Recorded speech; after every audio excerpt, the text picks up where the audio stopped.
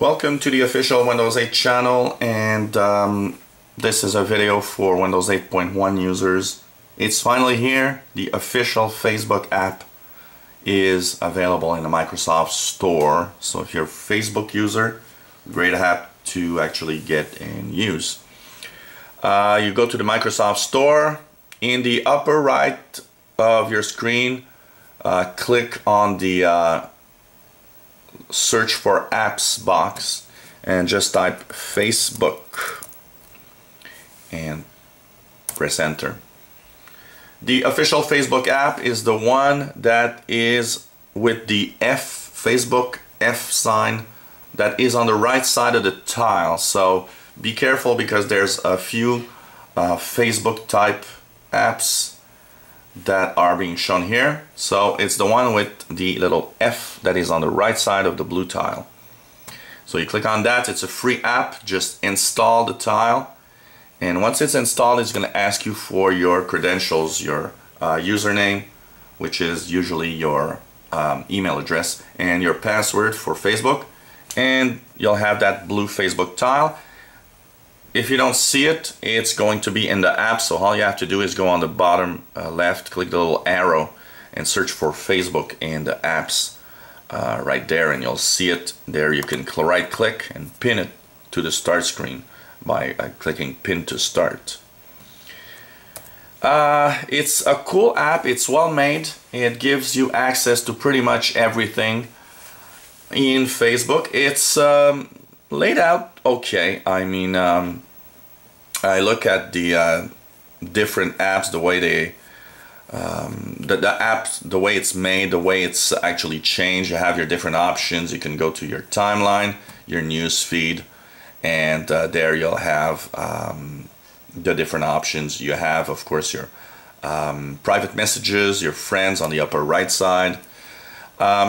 On the left side, you have the panel with your name and also the different options of the newsfeed, private messages, the different events, your friends, the different pictures. So you can click photos and look at pictures that you have in your account.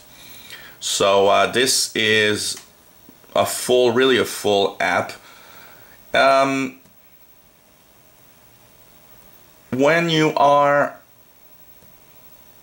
on the news feed or on your own feed, if you want, and you want to refresh the different news line, just swipe down on your screen. You can swipe down on your screen, and it's going to actually want to refresh your news feed if you want. So you can swipe down on the screen if you want to refresh. It's pretty automatic anyways, so you can right click also if you don't have a touch screen, for example. Right click anywhere, and on the bottom right you see the refresh button is there, and it's gonna refresh by itself. As you see, it swipes down for you in the app itself. So the different options at the top: the status, the photos, if you have pictures, and you can check in to use your current location. So you'll click the allow button, and so you'll see all the different social environment around you also at the same time. It will ask you if you want to have it give you notifications in the background. If you like to know when people are actually interacting with your Facebook or interacting on Facebook itself, putting status, your friends maybe updating their status. If you put the Facebook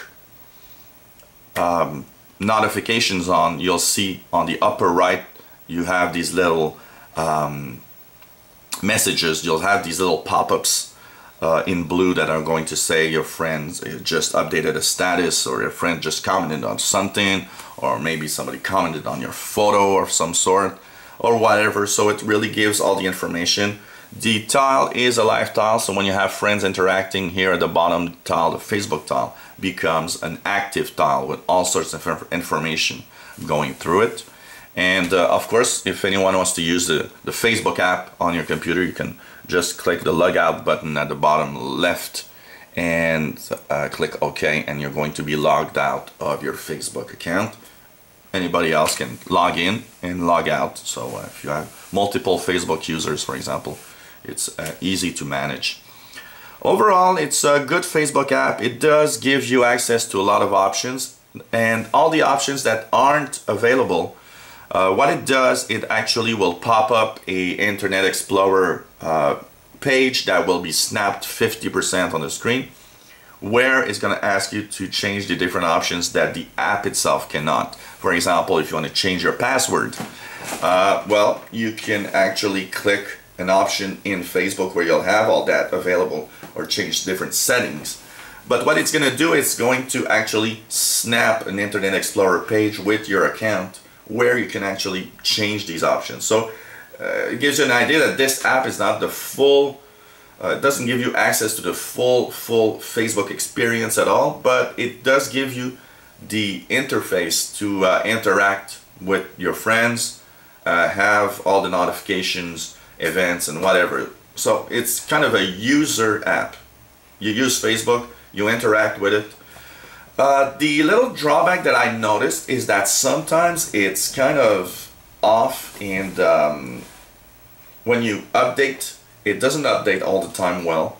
That's the little drawback that I've seen. I've been using this app for a week now, since I have Windows 8.1 actually, because I installed it. If you have Windows 8 and have not upgraded to 8.1, I believe this app is 8.1 only. So you have to upgrade to 8.1 before Facebook app actually is available in the store. If I'm not mistaken, I think it's a Windows 8.1 only app. So, like I said, the little drawback is the updates that aren't all the time in real time. A little annoyance about the notification also is the fact that when you turn on your computer, if many people add comments or different status posted, you might have, for the first 30 seconds of turning on your computer, like 15 different notifications of all the people that interacted with your account, with your Facebook account. So that's a little annoying. I mean, if I want to see at the startup what I missed, I'd rather go on the app. It's okay though to update every time somebody interacts with, you know, your Facebook wall. So it's not perfect. I think there's place for improvement, but it's still the official Facebook app now available. It's touch, totally touch centered interface. So if you have a tablet like a Windows a Surface Pro, for example, this is the great app. It's all touch centered. It's easy to use. It's nice to use. Feels like the iPhone app at some point, with the swipe down to update and stuff like that. It's pretty much like it. I believe it's also available for Surface RT and will be available for Windows Phone on the new version of the Windows Phone 8.1. This is pretty much going to be the same app all across the board. If you enjoy our videos, our reviews, and our talks about Windows 8, 8.1, subscribe to our channel. You'll be informed when new videos are online. If you like our videos, give us thumbs up. It gives us more views and more important present on Google when people search for Windows 8 help. And hopefully you enjoy our videos, and maybe you have comments, questions, maybe a feature you'd like us to talk about, or an app you'd like us to review. You can let us know, and we'll try to put that video online. And hopefully you will come back to the official 8.1, Windows 8.1 or Windows 8 channel. Thanks for watching. Bye-bye.